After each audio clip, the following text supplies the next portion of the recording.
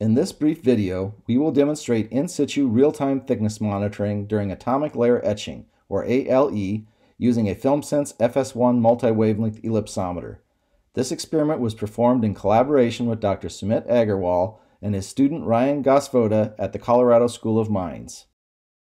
The FS-1 multi-wavelength ellipsometer was mounted on the Mines custom ALE chamber.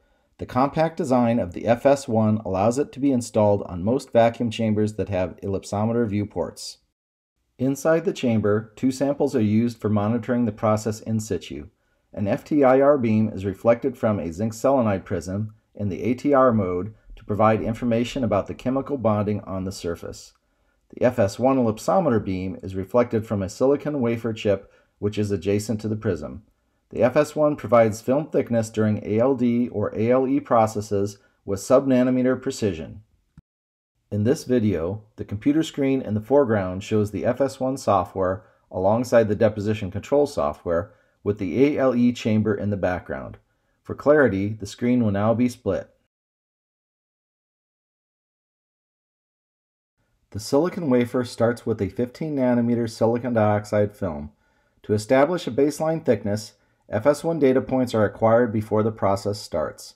Note that the thickness precision is better than 0.01 nanometers. The first half of the ALE process is to deposit a fluorocarbon polymer film using a C4F8 with argon gas mixture and a short plasma exposure. Ellipsometer data points are acquired during the purge steps when the isolation valves in front of the windows are opened. After the polymer deposition step, the FS-1 data indicates a 0.25 nanometer increase in the effective silicon dioxide thickness. The second half of the ALE process is a longer argon plasma exposure, which removes the polymer film along with some of the underlying silicon dioxide film. We will fast forward through the 40-second argon plasma exposure.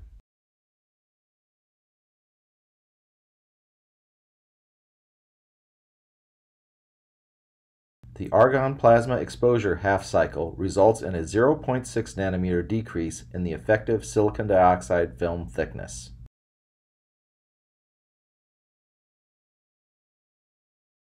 To save time, time-lapse frames will be shown after each process half cycle. Determining the deposition and etch thicknesses for each cycle is only possible with in-situ measurements, and the FilmSense FS-1 multi-wavelength ellipsometer is ideally suited for this application. Thanks for watching. If you would like more information about FilmSense multi-wavelength ellipsometers, please visit our website at www.film-sense.com or email us at sales@film-sense.com.